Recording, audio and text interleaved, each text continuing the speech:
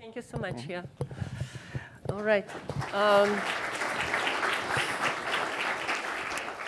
So we continue with the weird life, and our last speaker, who will summarize kind of ideas, I would say, we discussed today and present his own ideas, is Professor Lee Cronin. He is professor at the Glasgow University, and he's a chemist, and he works on creating artificial life forms in the lab. And he works on digitizing of chemistry and constructing chemical computers. So the question which is guiding his research is, what is the minimal chemical system that can undergo evolution? And does that system necessarily use the current chemical infrastructure used by biology or not? So beyond biology. Thank you. Good afternoon. It's late my time, and which means I might speak slowly, which is probably good. So what I'm going to try and talk about is the ideas we've got in the lab to try and look at life a little bit differently. I'm an inorganic chemist, so I don't know any organic chemistry, unlike Dr. Benner, who was presenting some eloquent ideas earlier. So what I'm going to try and do is explain a completely different perspective of how you might start again and look for chemistry in the universe that might come alive. And I'm kind of inspired by this nano machine here, which you can find on the web. It doesn't exist. It's a Drexlerian machine where you take all these inorganic cogs and put them together. And it reminds me a bit of a wristwatch that you might want to build. But as we've been told, the watchmaker was blind. So when you're thinking about the amount of information required to build that wristwatch, the same problem is associated with nanomolecules and assemblies of nanomolecules. You simply can't get the complexity for free. In this animation here, this is actually showing real molecules that we make in my lab just by adding basically lemon juice to molybdate, which is a really expensive version of rust, if you like. And this rust forms nanomolecules, which basically can self-replicate. And the idea here been depicting is that they can actually form cells as well. And they don't quite go and take over the universe, but it does happen at the nanoscale. And the idea is to see if we can look at life or the intrinsic properties that life takes from chemistry to exist at all. So we really need to start again. So why has no one made real life from scratch? All the people that have made life in the lab have cheated. They have taken existing building blocks, and those building blocks were produced by evolution. And that evolutionary process goes back to one genesis point. So I'm proposing that we kind of throw that away and think a little bit more inorganically. It gives us many more places to go and look. But why, firstly, has no one made inorganic life in the lab? Is it not possible? Do we not have enough time, money, or stuff? Are there problems selecting the building blocks? I think it's really nice that I've been able, although I've come in late, that's why I'm last, it's really nice to give the talk last because it brings together a lot of the ideas that have been put forward today, particularly the digital life. Because it shows digital life, when it was going, it was really sloppy and messy. I'm trying to convince chemists that the life we have now, the biology, is really, really using compressed, elegant organic chemistry. But life started really messy. So what can digital life teach us about making life again? And how do we engineer this thing? Are we going to build a Large Hadron Collider for the origin of life? I think that's an interesting question. Chemists tend to work in their own labs and argue with each other. Physicists argue with each other. But when they're given a pot of huge amount of money to go look at the universe, they tend to find a way to collaborate. That's one of my kind of pet projects, is trying to get chemists to collaborate. So what is our new approach to evolution? And is evolution the dynamic we need? I don't really want to argue about that. You can replace that to information. Because one thing I want to convince you about, we all talk about information.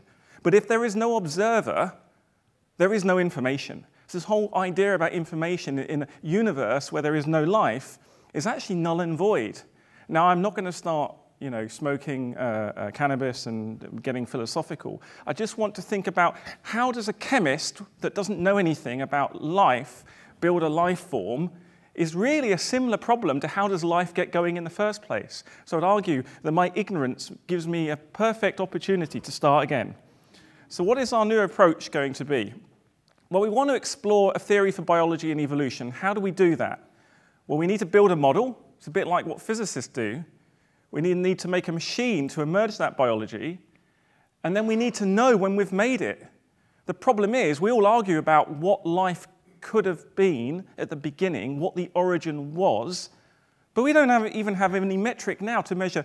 You know, some undergraduates don't look alive when I'm lecturing to them. So how do I know what the difference between life and death is? And a couple of years ago, Sarah Walker and I wrote a small commentary on this in Science, and they made this really nice picture which kind of articulated this idea that you can have non-living networks fire radical reactions, and reactions that are constrained in some way, and those constraining those networks appears to give something similar to, you know, what you find in living systems. So the idea is make a new theory, build a machine, make a model of that theory, build a machine, and then measure it. So suddenly we bring the origin of life not just as a historical perspective, but we start to think about how we can build a machine to look for life in our laboratories and, perhaps even more importantly, set the limits for life elsewhere and stop worrying about whether there are many Earths and if just the chemistry of Earth is what is needed. So we're going to play a game. This can keep me awake. I want you to tell me each object that comes up is from evolution or not alive or not. No, it's a bit of sand. From evolution or not? Yeah, oh, we're getting there. Not really, it hasn't got enough features, but it is a bio hint. So yes, you know that it was made by a person or a machine, but if you found that on Mars, you'd argue. Whereas if you found that on Mars, you'd be like, wow, okay, who's the creator? Carry on. Yeah, okay, we're getting there. So now up there, this molecule, I want to argue that molecules are really great, when they're complex enough, evidence of evolution. They were produced for using an evolutionary process. And so the thesis is that complex molecules aren't spontaneous, and that is molecules that you can find in any abundance. So this is a molecule which is kind of large, made by biology, called Taxol, which is a relatively good anti-cancer drug. And the idea we've been playing in my lab anyway is to try and make drugs using robots and try and understand the digital information. How big does my program need to be to make the molecule? And that's how we got thinking in this way. Or actually, it's the other way around. I needed money to build robots to search for the origin of life, and no one would give me any money for that. It's like, no, I'm going to make drugs for you instead. Then you can get money. And through this process, we realized the process of digitization of chemical control could allow us to think about information in chemistry differently, and then start to think about an alien index, and let's say that complex molecules are technosignatures. And again, from the last talk, I think it really fits rather well. If we can expand our idea of what a technosignature for life would look like, it doesn't have to be a fantastically advanced AI that's going to kill us all, or a new type of propulsion system. It could be as simple as a molecule, or as complex as a molecule. So to do this, we had to develop in my lab a new way of thinking about how we could assign whether a molecule you find in the environment was just simple or more complicated. And this needed us to actually develop a kind of new information measure. Now, there's lots of, if you go and talk to a complexity theorist about information, they'll tell you they've done it all before and what you're talking about is silly. So I'm going to show you some equations that don't mean anything really, so I will skip them and just go to here. Because the only point I want to say is, it doesn't matter whether pathway assembly is a new measurement of assembly. It's the concept of how can you probabilistically understand if your molecule was made randomly or by someone that had some information or something.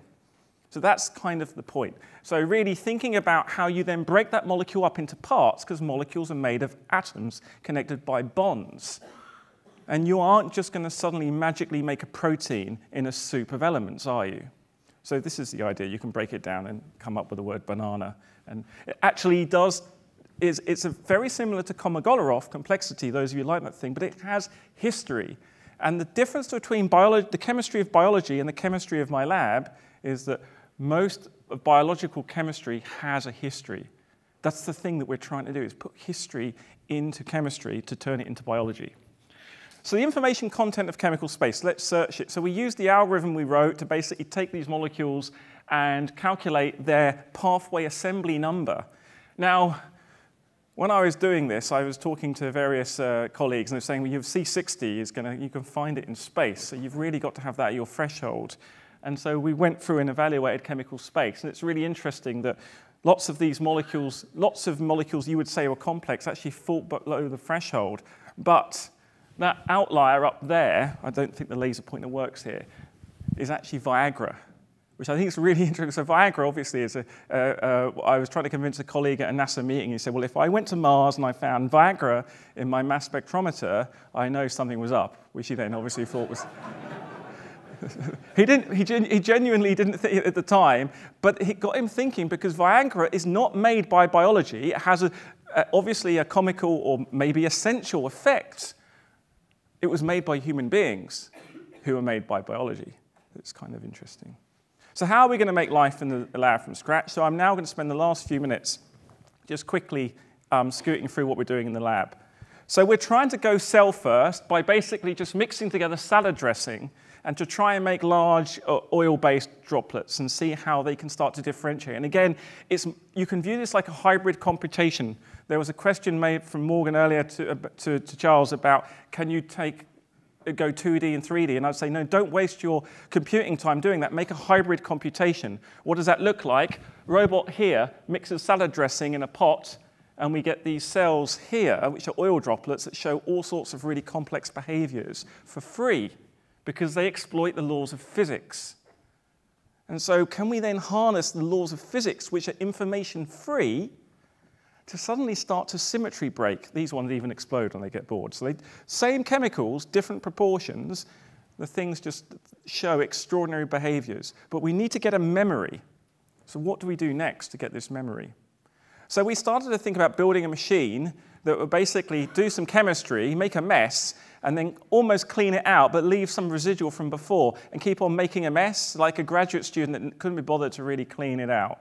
So you leave some history in there. And this is the first version of the machine we've got there. And on the left-hand side is all the clean stuff.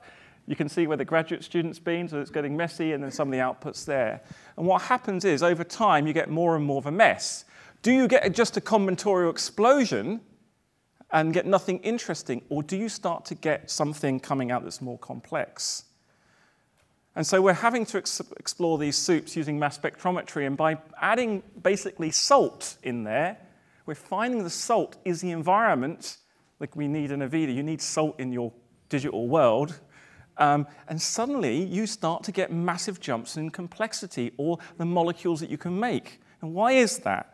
Well, the minerals we throw in there, even the identity of the mineral, gives you a different transition in your soup, which is pretty mind-blowing.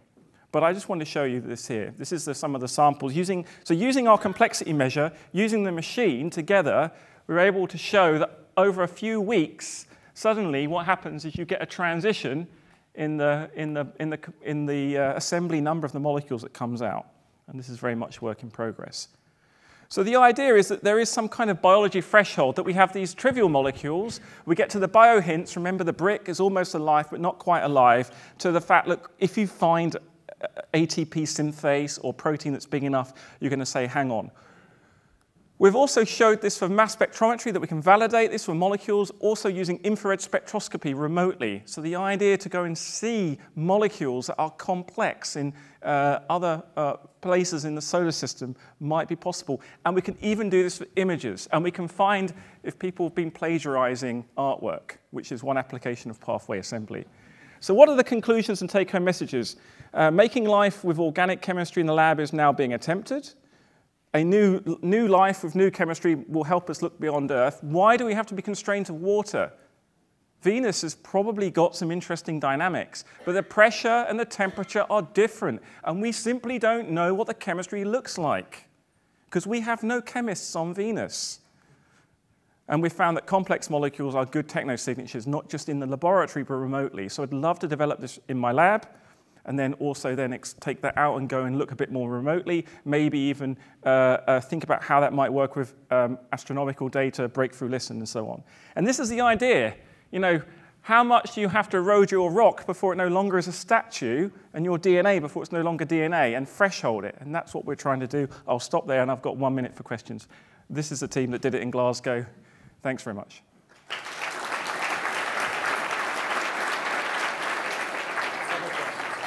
Okay.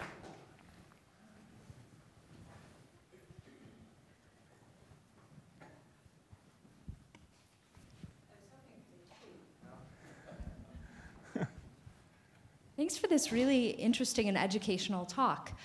One thing that we've known about from astronomy for a while is polyaromatic hydrocarbons, which are very complex molecules that form in the cold of space. Can you talk about those?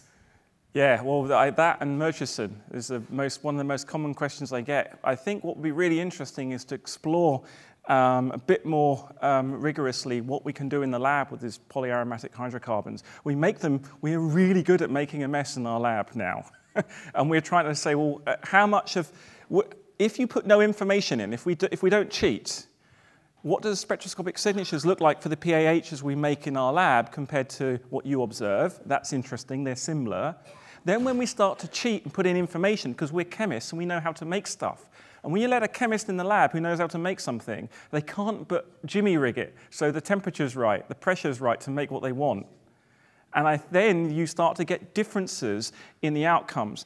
Now, how can we look for that remotely would be really interesting. So that's my comment at the moment. I think using that background and benchmarking that properly would be really good. Does that make sense?